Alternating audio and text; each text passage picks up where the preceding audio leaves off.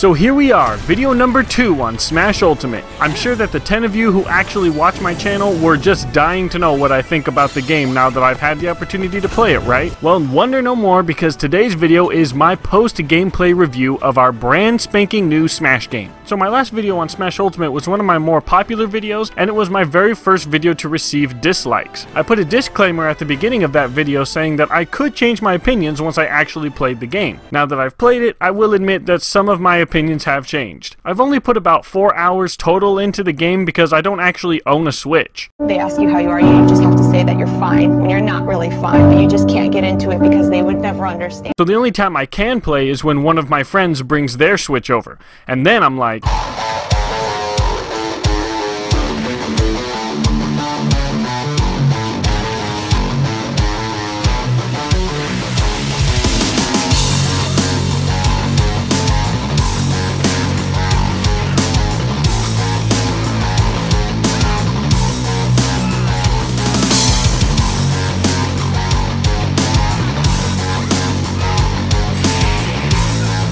In this video, I'm not going to cover the entirety of the game since I haven't actually done all there is to do in this game. This video will focus solely on the traditional Smash game mode, which is the only game mode that really matters. So yeah. In my last video, I was pretty harsh on this game because I thought it was going to be a glorified Smash 4 game. I really liked the competitive side of Smash and didn't see Ultimate being any better than Smash 4 was as far as competitive goes. Nintendo was adding in some pretty sweet new mechanics, but it didn't seem enough to make Ultimate really stand out from Brawler Smash 4. And Nintendo seemed to have far more emphasis on the look of the game than the feel of the game. Once I played the game, I found out...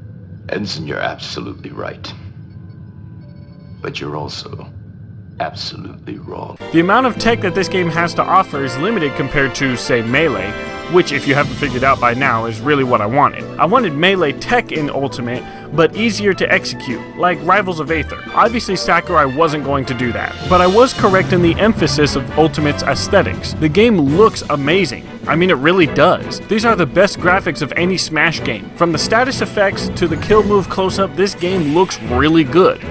Too good, in fact. Newer games seem to have this problem all the time, where the graphics are so realistic and vibrant that the relevant and the irrelevant become almost indistinguishable. Halo 5 is the perfect example of this. There are so many light sources, so many things to get your attention. What am I looking at? What am I supposed to shoot? Then you go to Overwatch, where every relevant detail is exaggerated so that you have every opportunity to see it. Enemies are outlined in red to distinguish friend from foe, and even see more clearly in darker areas. Even when Overwatch gets chaotic, the graphics are designed to help you understand exactly what you're seeing. Smash Ultimate suffers from that same eye-melting graphic disease as Halo 5. It's not anywhere near as bad as most games nowadays, but compared to the more simplistic graphics of previous Smash titles, it's definitely noticeable. Now, as far as Ultimate's competitive aspects go, I was slightly surprised at how well the game works in tournaments. It's not just the aesthetics either that make this game actually fun to watch. Pros have already figured out some ridiculous combos for characters, and tournament matches are hype right now. Smash Ultimate contains 2 ingredients that make a casual gamer like me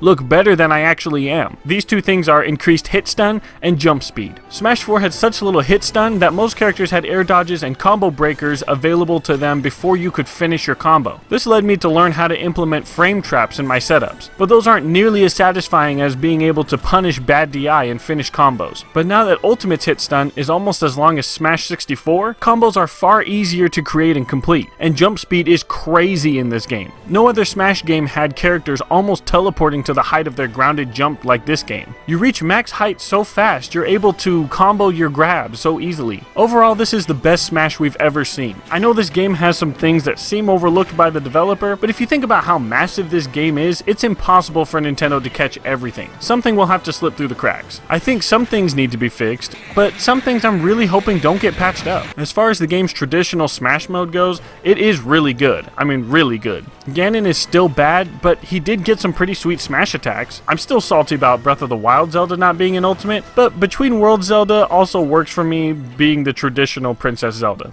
I don't hate the game, I don't think it's trash, I just love beating all of my friends in Smash.